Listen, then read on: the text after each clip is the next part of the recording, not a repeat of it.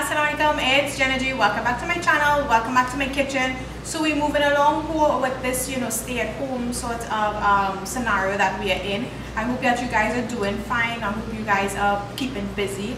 I am trying to keep up with these simple meal ideas for you guys. A lot of you guys have been messaging to say that you have been appreciating the simple meal ideas I've been throwing out so far. It hasn't been that many, but I'm going to try to continue with it.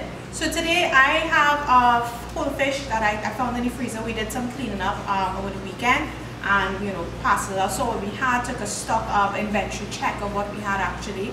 So we have some fish to use and we have some potatoes that need to be used out quickly. So in today's video we are going to be doing a simple whole roasted fish with a mashed potato and carrot cakes.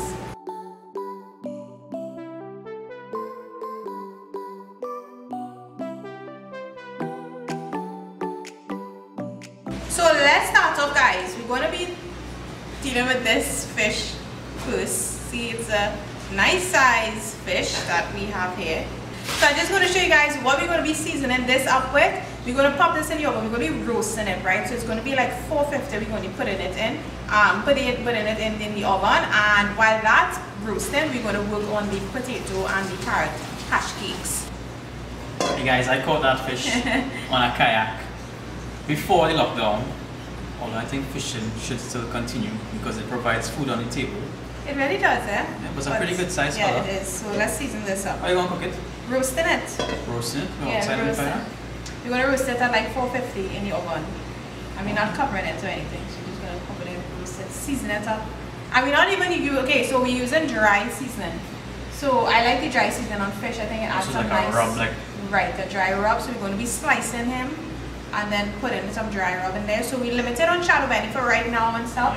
So we try not to use too much of the fresh, and plus or in addition, I just prefer to use a lot of a dry rub on fish and like red meat and stuff. This particular fish, red fish, is one of the best to bake or to roast. So yeah, I think it's a good option. Yeah, it is. We're making it. It's potato and carrot hash cakes. What that? I'll show you when we get to that. Let's season this big boy up.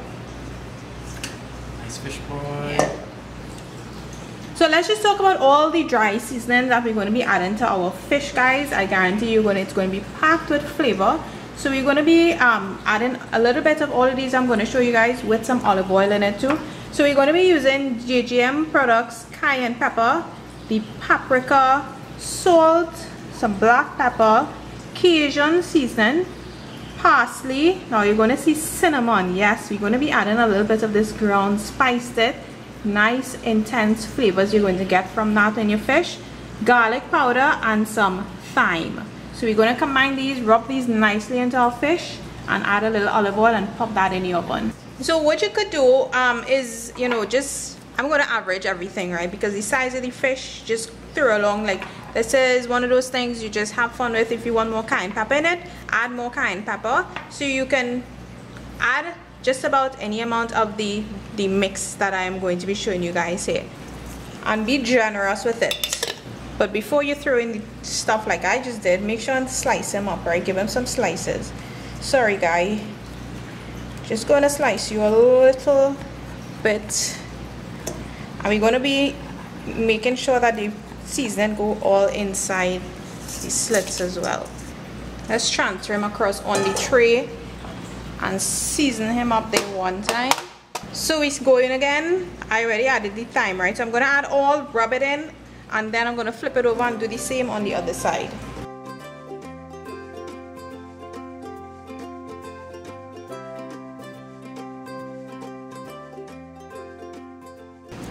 So I'm adding some olive oil, drizzling some on it, and using my hand, I am just going to make sure and rub this in nicely. Get it all into the slits inside as well.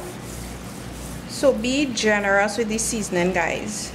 Gonna rinse my hand real quick, flip him over, and we're gonna do the same thing on the other side. Nice. So our fish is nicely seasoned up here.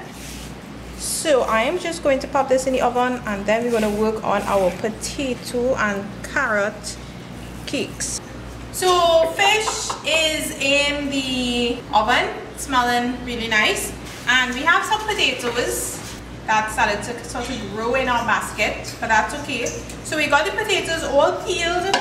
We got a carrot that we're going to be grating together with the potato, and we're going to be making our breadcrumbs with crix, because we have no breadcrumbs in our cupboard, and we have 1, 2, 3, 4, 5, 6, 7, 8, 9, 10, 11, about 12 packs of crix lying around. So you want to come make breadcrumbs? You blend that? Yeah, you just put it in the food processor.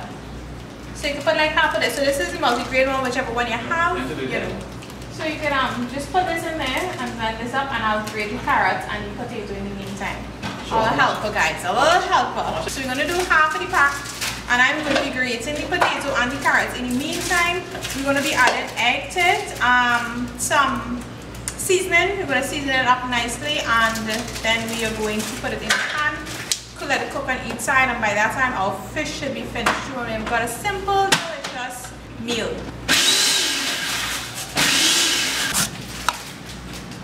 So once the potatoes are finished grating, guys, we're going to do the same thing with the carrot. Once I've have them all grated up here, right, the next thing you want to do is just sort of squeeze out any sort of extra liquid that you might have, just in case there's any extra. So you're going to just squeeze out anything extra, and then we're going to add the other ingredients to it. So I just want to squeeze it, get everything out as much as possible. So once we've got that done, I'm going to add the crushed crix. I'm going to add some paprika to this, some of the JGM paprika. I just want to add in some flavor now to it. Some parsley is going to go in there as well. Garlic powder. I'm using some all-purpose seasoning in this. This has salt in it. And because we like some spice, I'm going to be adding the JGM Cayenne Pepper as well. And also I'm going to add in an egg. I'm going to use my hand, mix everything up.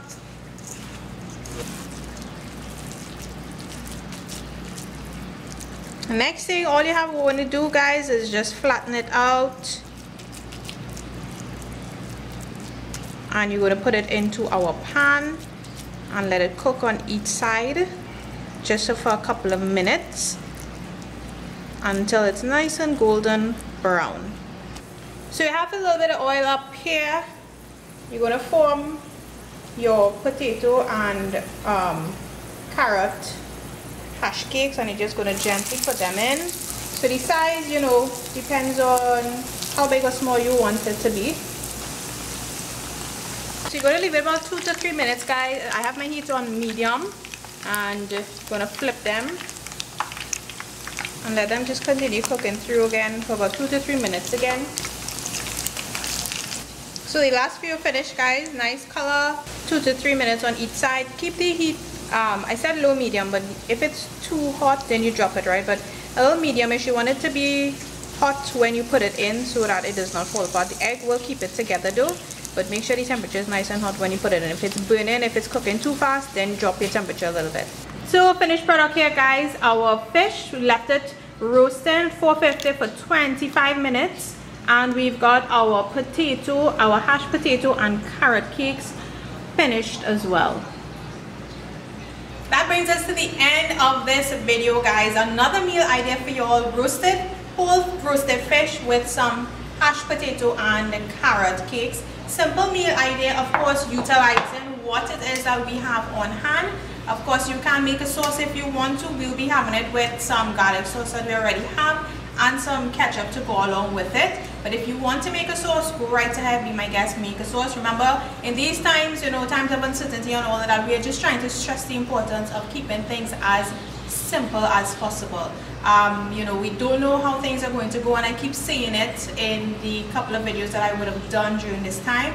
It's just to stress the importance of trying to keep things simple, and I hope that you guys can understand and appreciate that. We have no idea how things are going to go, and just to safeguard just yourself, you know, so you don't have to go to the supermarket and purchase any extra stuff. And like I keep saying, this is a good learning experience for all of us, and an experience to show us really and truly how fortunate we are on a general basis. You know, we have 4 or 5 different things in one meal, and it's really not that necessary. I mean, bear in mind that there are many people who can't keep purchasing stuff to restock. So, you know, let's try to keep things simple. I hope you guys can appreciate that side of the video, that point of the video I'm trying to get across to you guys. So keep things as simple as possible and utilize what you have in your kitchen cupboards and in your fridge. So I hope you guys enjoyed this video. If you don't have fish, of course, you know, you can do a baked chicken with it, or roasted chicken with it, whole roasted chicken. I have a video up for that, so I will post that down below, because I know not many people might have a whole fish lying around. So you can also do a whole roasted chicken if you like, with these potato and the carrot hash cakes. Delicious stuff, easy, simple menu meal idea for you guys to try out. So I hope you guys enjoyed it. Try it out. Don't forget to send me pictures. I always appreciate when you guys send me pictures of recipes that you try out. It means a lot. So continue sending the pictures, continue trying the recipes. Leave me a comment down below. Let me know what you guys thought about this video. Just one thing I need to mention. In some of my recipes, you'll see that I'm using average of the dried seasoning. That is just because, you know, like I always say, the cooking on the food depends on your taste and your taste buds, your preferences. So I would put the ingredients, list the ingredients that I use, and you guys can average, and you guys can play around with the amount that you want to use in your dish. If it's something specific like a baking recipe for like cake or something else like that, I'll be sure to put the exact measurements. But I prefer to just give you guys the name of the items, all the items listed out, and you all can play around with it, especially when it comes to the seasoning and the salt products, so you guys can have fun with it. Another thing is, this is a good way to hide your vegetables for the kids, or even for the adults like myself who are not fan of vegetables. So it's a great way to hide it. Grate it up in the potato, put it all together, and you can't even tell that they have carrots in it, and it's packed with flavor. Not to mention the multigrain crix that we use. Great addition of flavor as well in there. So good stuff for you guys to try. So thanks so much for watching, and I will see you all in my next video.